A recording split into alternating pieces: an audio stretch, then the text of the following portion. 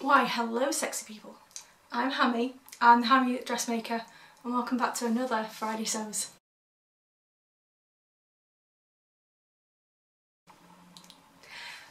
Right, it's been blooming ages since I've spoke to you all, so I thought I'd pop on and say hi so you don't forget what I look like. It's blooming hot today.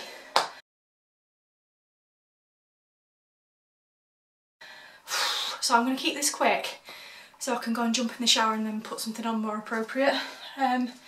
But what it has raised is I need some summer clothes. Quite desperately I need some summer clothes. I really don't have enough, and certainly nothing in black. So what am I going to talk to you about? Well, I haven't really been doing any garment sewing for a few reasons, but mainly because people who want to come and view the house keep messing us about. So I can't, you know what it's like when you get into a garment project. It just gets messy. And I'm world's worst. In fact, I'm glad you can't see behind the camera because it's a bit of a mess. I've been working on the Harrison shirt, and I was working on that kind of last weekend, and I've come across a little bit of a head scratcher.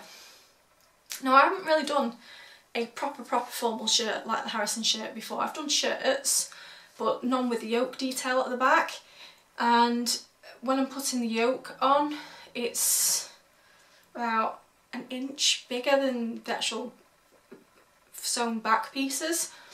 So I was like, it's too hot for this. Too hot, too tired, don't want to do anymore. But that's slowly coming together. I'm trying not to start on any other garment projects until I finish that one off, because what I'm finding is my unfinished project pile is really high, and I've started each and every single one of those projects because I wanted the end result. So I want to stop distracting myself from the shiny and new, and actually get through the pain points of these garments and actually have them hung up ready to go in my wardrobe like they deserve to be.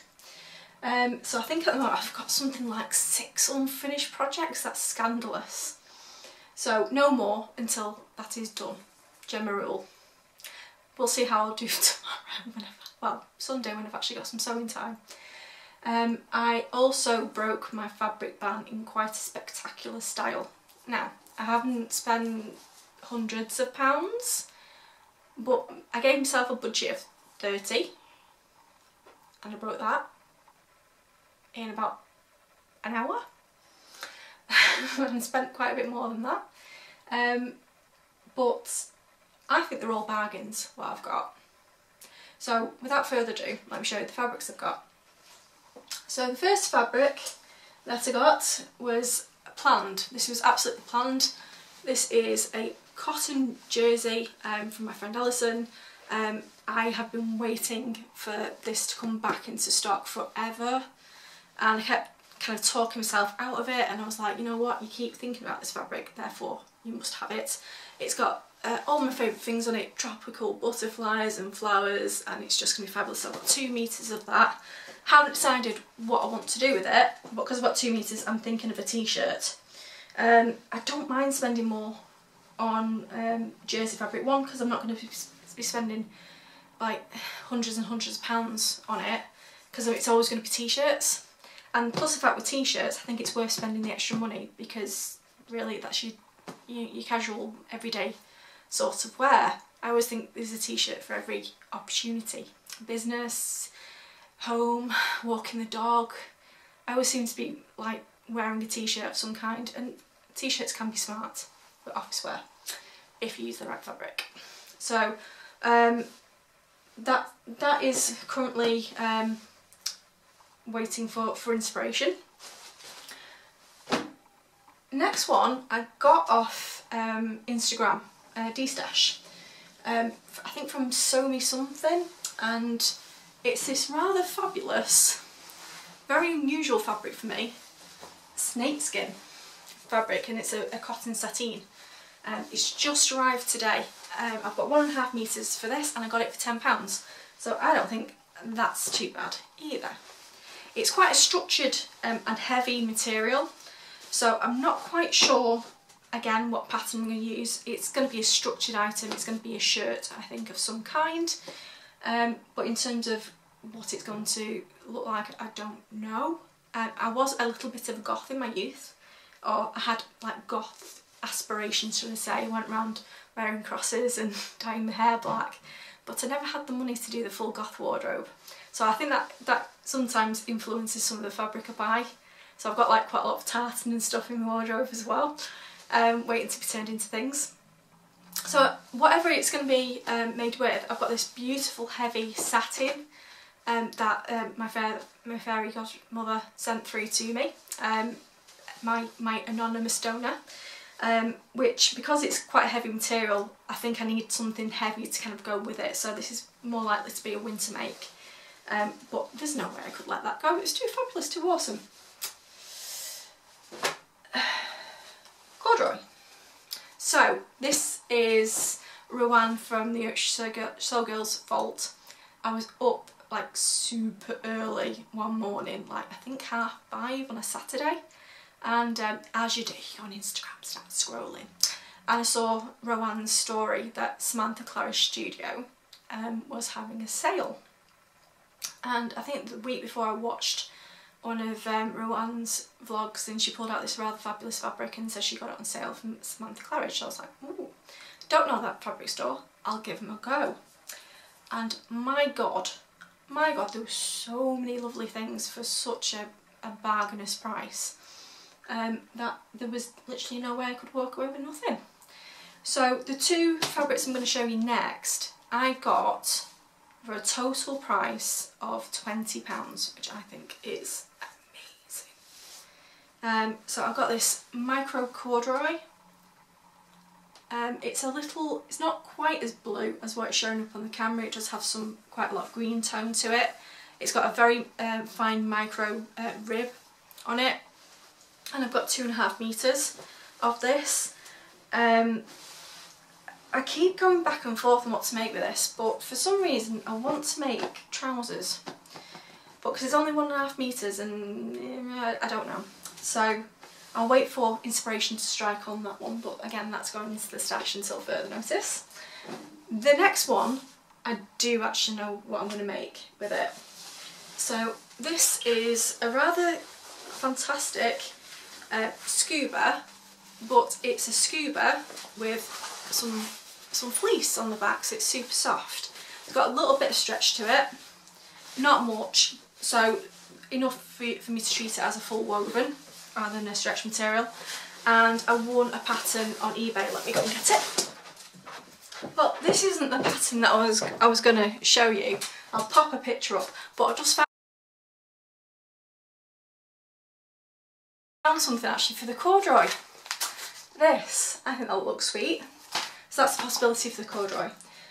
But essentially the skirt that I'm planning to make would be ideal for winter, because I walk the dog in the morning and I want to be able to like walk the dog and then come straight back into the car, get in the car and go off to work. My office is very, very cold in the winter, so yeah, that will be fantastic for the winter months. I'm planning a very simple 6-yoke skirt. 6-score, not 6-yoke, 6-score skirt by the McCalls, and I just really love the shape, and it reminds me of the skirt that I did from Gertie's Sews Casual Vintage book, where the shape really suits my proportions and makes me look curvy rather than fluffy, which I am curvy. You know, work those curves, girls. Might as well, with them, we might as well use them, right? So I've only got 1.5 meters of this, but if they had more when the sale was on, I probably would have got 3 meters and probably made myself a coat. It's got a slightly waterproof texture to it. And the last fabric I got from eBay from a company called JJ Textiles. They're actually based in Manchester where I live, and I just fell in love with the colour scheme, and again it was one of those fabrics I kept going back to and going, I just went, you know what, I'm not buying anything else but the t-shirt fabric, I might as well treat myself. So I've got 3 meters of this. It's fantastic quality, really beautiful colours on it, pinks and purples and all sorts of happy things. So I've got myself 3 metres of that. And that's all my purchases really. Now next month I am planning to go to Manuel's Fabrics in Burnley, and they've very, very kindly said I can film in there, so I'll be able to do a fabric shop tour, particularly the £1 a metre room, where I seek fabric for a coat. So yeah, I've done one jacket project before, and it was a bit of a challenge. I did a 1950 styles coat. If I get time I will pop a picture up. And I had to go to sewing class to learn how to put the lining in. It was a real challenge. I still have that coat. I don't particularly think it suits me in terms of my proportions, but I'm so proud of it that I just can't let it go. I can't let it go. I'm super proud of that jacket. It was a technical challenge that I overcame, and I can't let it go. Okay, so in terms of the coat project, I don't have a pattern yet. I do have one, I think I may have 2 actually. I think I've got 2 coat patterns within my stash. One is by Fibre Mood and the other one is the Elliot Mac Duchess coat. Duchess coat is about 4.5 metres worth of fabric, so but I do actually have the proper fabric for that, so I just need to do a toil. So I think that's the one I'm going to go for, I think. So if it works, I have 2 fabulous coats instead of 1, right? So in terms of like the sewing this week, like I said before, I haven't got any garments to show you, just because I haven't had time, but what I have been concentrating on is doing projects to help my organisation for the return to work. So I've got my return to work date, which is next Thursday, and I start back full time in the office. So the irony is, throughout the pandemic, I haven't needed many masks at all. I had 2 masks, one that I made very badly, and the other one I bought from eBay with some real backups, but they were very scratchy and stuff. I didn't like wearing them. So I've been kind of operating basically on 2 masks, so one in the bag, one in the wash. The irony is, as the UK opens back up again, then my company, very sensibly in my opinion, are still enforcing the mask policy when you're away from your desk. Also, in terms of, I've mentioned it before on the channel, that I'm going to be going through some autoimmune treatment for my scaly skin. That means under COVID, even though I'm vaccinated twice, I'm going to be classed as moderately at risk. So once I start on that treatment, I am going to have to be careful. So I really need to build up my mask stash quite a bit. So I have been using existing fabric from my stash, and I had a big pack of Harry Potter fabric. So the first thing I made was this little drawstring. So in terms of organisation, this has been intended to be a shoe bag. So again, when I come in from, oh, I've got rubbish in here, oh dear. So when I come back from walking the dog, I can always have a pair of shoes like in the car, because the first day I went back, I walked the dog, it was such a tizzy to get to work on time that I left my trainers on. Luckily my boss was cool with it, but I was like, right, okay, I need to think about that, because I didn't have a dog before lockdown, so kind of like the morning routine, getting to work and all of that is still, I don't have kind of habit form stuff. So again, little drawstring bag. I used a pattern out of a Debbie Shaw book to get the dimensions, and this took me about an hour, as if. I downloaded a mass pattern from Sew Very Easy, and I've got these kind of ready to sew up and go, so I'm going to be doing 10 of those. Mask talk isn't very interesting, so I'm going to kind of skip past that, but I am doing the ones with the wire nose. I also, this week, very excitedly, I had a social. I actually went into a room with other people and we sat down and sewed, and it was amazing. It was giddy. I felt like I was drunk. I was so excited just to to be with someone who is mad about fabric as me, and they were all lovely ladies, some of which I've met before, some of which I haven't. It was a really good atmosphere, so that'll be like once a month I'll be going to that, and I very boringly did maths because I just knew when I was going to go I was going to be so excited to see everyone that I didn't want anything too heavy. So in terms of kind of projects this week, like I say, this being a nice hot day showed me that I really do need some summer wear. So I'm going to have a look in the stash and see what inspires me. I think I'm going to be making some more of those satin tops. I really should do sway back to get the fit right, to be honest, on them, but to be perfectly frank, that little bit of fabric at the back isn't bothering me enough in order for me to stop, do a load of pattern adjustment, do a toil and then sew them all up when I'm in need of them now. So that's what I'm going to do. Probably on Sunday I'll try and do 2 of those. I also need to work on the Winslow culottes when I've got time. I've been really enjoying the craft projects though, so I do want to kind of continue that and finish those off. So I'll probably work on that kind of tonight once I've walked El Doggo. El Doggo doesn't want to go for a walk at the moment, he's in some sort of emo mood, which is why I'm filming. So I'll respect that and let him not be emo, and then I'll take him out for a walk. So tonight I'm planning to do a makeup case as well, and oh, I have also made something as well. So I made myself this rather brightly coloured fantastic lunch bag. Now when I posted this on Instagram, the lovely Shirley from Sew Fabricate asked me how big my butties actually were. I've done quite a big bag because there is absolutely no shops or supermarkets or anything kind of around the corner from where I work, and when we go back to the office we're no longer going to be having a canteen, and also to maintain kind of a healthy eating regime, I think it's just time that I didn't rely on shops and started bringing my own. So like cereal, milk, all that sort of stuff is going to have to go in the bag at the start of the week. I'll populate my drawers and fridge and just bring in the things that I actually need to be chilled kind of on a daily basis. But that first day I'll definitely need a big bag like that. Just the colour of it just makes me incredibly happy. I'd self-drafted the tote, so here's the pattern piece.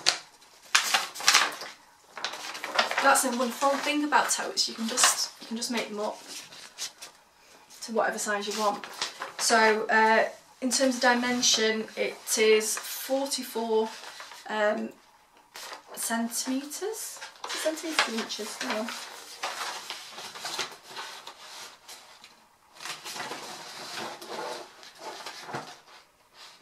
Yeah, it's 40 centimetres across, but slightly taller on the sides, with a 4 centimetre dip, which turns into 16 centimetres when you do the 2 sides, so you get a nice deep base. Do the same thing, put your wapping in at the top, enclose it all, sew it all up. Nice little job for an hour. So makeup bag, masks. I'm going to have a women's accoutrements bag as well. So I have those in the car and have those in the handbag as well. And what else I'm going to do?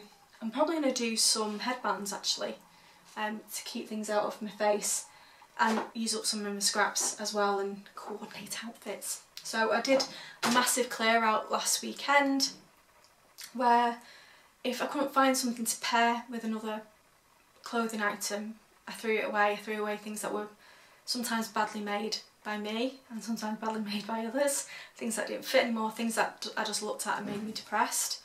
And I got rid of 4 bin liners worth of clothes. So that was kind of a little bit of a wake-up call, going, okay, you need to be more careful about what you make and try and coordinate things together, which is kind of a route I've started going down kind of anyway. but I've set up kind of 10 kind of work outfits all on hangers so I can just grab and go. So I think that will be quite a good organisational thing, and it will force me to look at when I order fabrics what I'm going to be pairing it with, and then try and match it with something in my wardrobe, so I'll be a lot more conscientious in my purchases and my makes as well. So considering I haven't sewn a garment, I've rattled on for 20 minutes. So I will hopefully be back next week, if not then the week after, maybe with a garment, maybe not. We'll see if I can battle through the Harrison shirt to a conclusion, which I'm really excited about. I mean, the bit that I have done looks really, really good. It's just this back bit which is giving me grief. I'm not sure if I've kind of drawn it out wrong, or I don't think it's my seam allowance because I had a magnetic gauge to stop me from using the wrong seam allowance. So God knows, I'll have to have a look at that and decide what I've done wrong. So without further ado, I'll thank you very much for stopping by, watching the channel. Thank you for everyone who subscribed. I'm like so close to 400 subscribers, and that's like, thank you very much for anyone who subscribed and anyone who sticks around. It means an awful lot. And I will be doing an actual sew along pretty soon. So I think I didn't want to just kind of sit at the camera and chat to you. I wanted to actually do sewing content. So because the staple vest is such a simple make that can be elevated with the fabric that you use, and it's something that I'm very comfortable making, I think that's going to be my first sew along. And I'll try and do all the adjustments on camera and things like that so everyone can see what I'm doing. So there is proper sewing content coming soon once my life calms down a bit and I'm back into routine. As always, thanks for stopping by. I'll see you again soon. Bye bye.